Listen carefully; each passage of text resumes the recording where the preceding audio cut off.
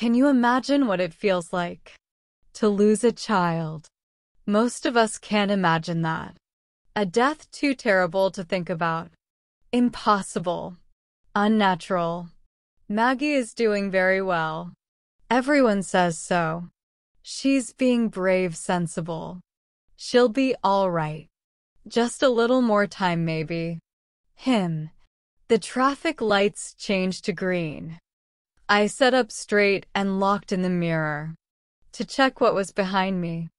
I was doing everything right. Everything you're supposed to do when you take your driving test.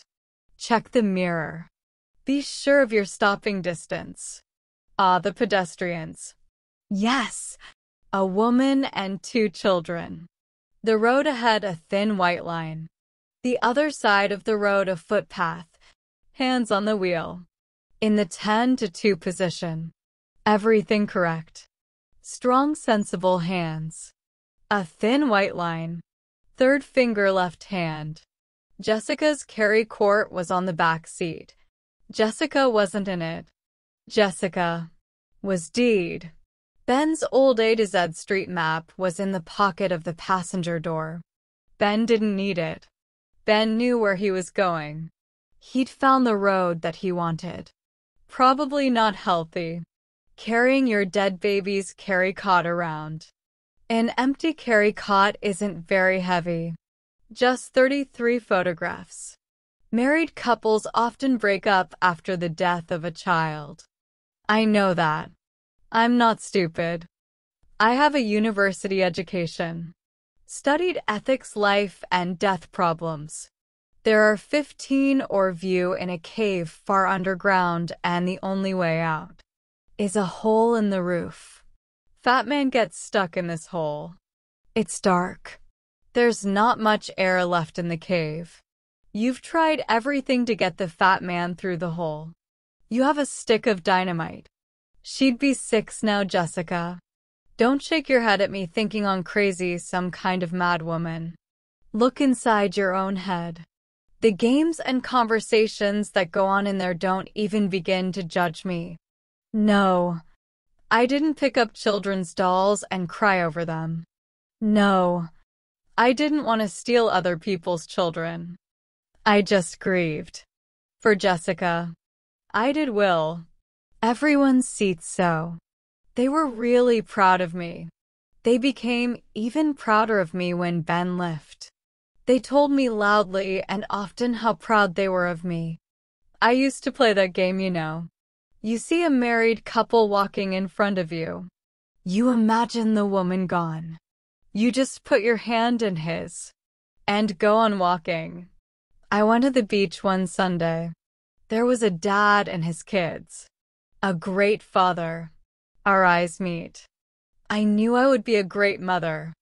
The children would soon learn to like me. But he didn't come back the next Sunday. Or any Sunday that summer. I don't hate Ben. But I hate the person that he has changed me into. These lines around my mouth. When your heart starts breaking, you close your teeth. Keep your lips tightly shut. Keep the screams inside. It shows. They say I'm still good looking. Still a wonderful person, clever too. Should continue my university studies. Studies in ethics. A human's free to choose their path in life. Who decides what happens to us? Is everything written in the stars? There's a park near my place. A play area for children. I noticed this one man came with his little boy. Every other Sunday. The park. Then a pizza.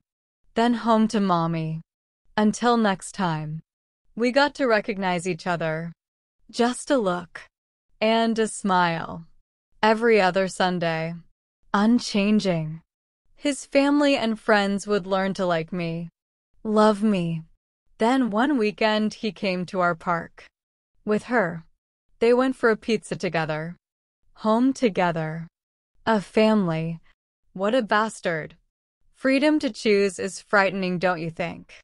Do you get moments like that?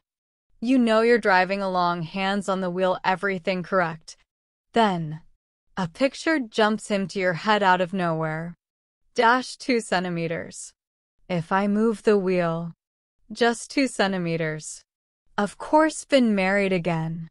Had twins. 2 lovely little baby girls. Sometimes I saw them. A family. Together. The walks out with the pushchair. The days out to the zoo. Then, I saw her on the footpath. Her. With a little hand in each of hers. Me. Driving perfectly. Doing everything right. Not a wrong move.